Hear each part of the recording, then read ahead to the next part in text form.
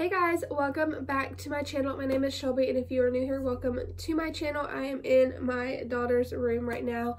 This is just the easiest and best lighting place to film with a decently clean background. Normally I film sit-down videos like in my office, but that room is a disaster right now because we've had to pull out a bunch of like business stuff and whatnot, so it's kind of just a mess. But I usually film in here anyway, so that is where we are. If you are new, I've done nursery tours. If you want to see anything or know where anything is from, then you can definitely go and check that out. I will leave it down below.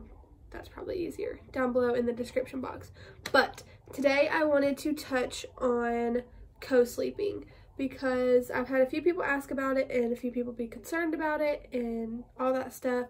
And it's also something that I said I would never do.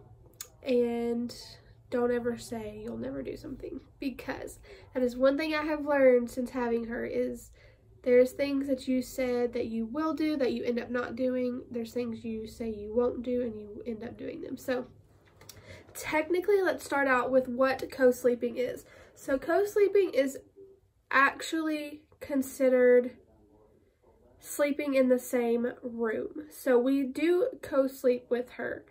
But there's also bed sharing and other things that you just have to like pinpoint like what you're talking about when you say co-sleeping.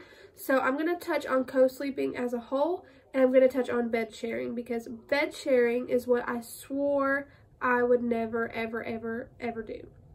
And for the first 2 weeks being home with Avery, we bed shared because it was just super hard, and that's all she wanted was to be like on my chest, and then it just would end up her just being in the bed with us. So that was the only way we were getting sleep, I guess is the best way to put it. So I definitely think to each their own, and I'm not one to judge on what you decide to do, because I stuck my foot in my mouth when I said I would never bed share. So I think there's just like things to be really cautious of. Like, my husband's a really hard sleeper, so I never let her sleep in the middle because I didn't want him to like roll over on her or anything like that. So I always slept in the middle and she slept on the other side of me. I am a super, super light sleeper, so it was nothing for me to like wake up just like that for any noise that I heard. So what I did was I just put her on my side of the bed. I pulled her bassinet all the way to the bed, and then put a pillow as a barrier there so that she couldn't fall off or anything like that. But, and then I just let her sleep on her back, kind of down a little bit so she wasn't near my pillows or anything like that. And then I just really didn't sleep with a blanket because I didn't want it to smother her. So I think there's just things to be cautious of if you are going to bed share. I knew this was something that I didn't want to do long term, just because obviously like we really love having the bed to ourselves. I want her to be independent and sleep on her own and things like that. And like eventually she needs to sleep in her own room. I mean, if we have another child, then like we're starting the whole process all over again, and I can't have 2 kids in my bed. So it's definitely been a little bit of a journey, but now we co-sleep. So she sleeps in our room in a bassinet, and up until last night actually she slept in the bassinet right next to the bed.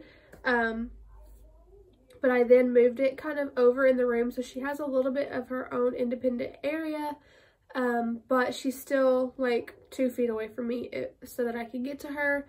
It's just easier for nighttime feedings and diaper changes and stuff like that, because she still does wake up pretty much just once a night now. She goes to bed around 9:30. It's our goal is 9:30. Sometimes it's a little bit later, just depending on what we're doing. But in general, my goal is 9:30 for her. And then she usually wakes up around 3 or 3:30. So that's really how we're doing with that. Before, when she was waking up like 2 or 3 times a night, obviously she was just right next to the bed. Just pick her up, change her, feed her, and then put her back in her bed sometimes. Now around the 3 to 4 o'clock feeding, Dwight gets up between 4:30 and 5 every morning to go to work. So if it was like that, then she would just like fall back asleep on my chest, because I have up until last night been actually like putting her to sleep and then putting her in her bed once she's asleep. But last night I chose to see if she'd put herself to sleep, and she did really well with that. Same with her nap right now that she's napping. I let her kind of put herself to sleep. So we're kind of just playing around with different routines and things like that, but she's still co-sleeping in our room, in our bassinet. If you want to see how I have all that set up, you can check out my last video. I vlogged about when I was cleaning and reorganizing everything in our room. But I don't think co-sleeping is a bad thing. I know people who still have like 2- and 3-year-olds that co-sleep, so they still sleep in their bedroom but not in their bed. And it's just up to you and your child and what you guys prefer and what's best for you guys. So and what makes everybody happy, I think, is a big thing as well. Because I would just be a nervous wreck if she was already in her room, because I actually have a friend whose son has never slept in their room at all, in their bed or anything. So it's just like personal parent preference, whatever you and your husband or spouse agree on, and you know, everyone has a good schedule and gets good sleep and all the things like that. We never took shifts. I always just did everything at night just because it's easier, and plus I was off work and my husband was going to work, so I could sleep with her during the day if I needed to. So that's what we do. He has been getting up at her like 3:30 feedings and like helping if needed be, because he is about to be getting up anyways. So that's been nice, because I don't have to be at work till 9, so we can kind of like figure it out up until that point. But yeah, that's just my little co-sleeping bed sharing experience. If you guys have any other questions or more specific details that you want to know about it, I'm also gonna say, and I know I'll probably get a lot of comments on this, maybe not, but you know, the doctors tell you they need to sleep on their back in a swaddle, they can have a binky, yada yada yada. Well, you know, again, this is all parent preference. You know, if you're comfortable doing it, you know, it's fine. But she got to a point where she wouldn't sleep for longer than like 30-45 minutes on her back. So we started putting her on her side, and we rolled up some blankets and kind of propped her up. And that way she stayed on her side. And then eventually we just got to where she went on her belly. That child holds her head up better than any 8-week-old that I have ever seen. So she does really well on her belly, because she will pick her head up in a heartbeat and flip it over from side to side. I don't always put her on her belly, and I don't put her on her belly through the night just because it does make me nervous. But like at work, she'll sleep on her belly for like nap time, and like nap times at home, she'll sleep on her belly some. Like she's on her belly right now. It just depends if she's sleeping well or if she's not. If she will not sleep at all and you're putting her on her back, then when you flip her to her belly, she's out like a light, because she sleeps on her belly on my chest, and that's her favorite place to be. So I just decided to try it and see, because I know they tell you not to, but sometimes you just have to try different things and see what works. As long as you're closely monitoring them, I don't think it's that big of a deal. I know years ago, like, all babies slip on their bellies, so I guess it's just up to you as the parent. You know what's best for your child. So that's just another little, I guess, sleeping tip with our experience. But just do what you think is best.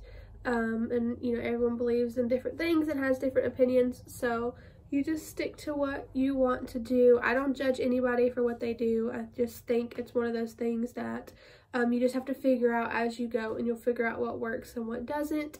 I still think we are going to co-sleep with her in our room for a while, probably. I mean, definitely until she's sleeping through the night permanently, but probably for the rest of this year, I would say, more than likely, unless I try to put her in her crib in here for nap times and stuff, and she's still not a huge fan. So we're just like slowly doing it. When we're home and I think about it, I'll put her in here and see how she does. But in general, she's just in our room. So we will worry about that transition when the time comes.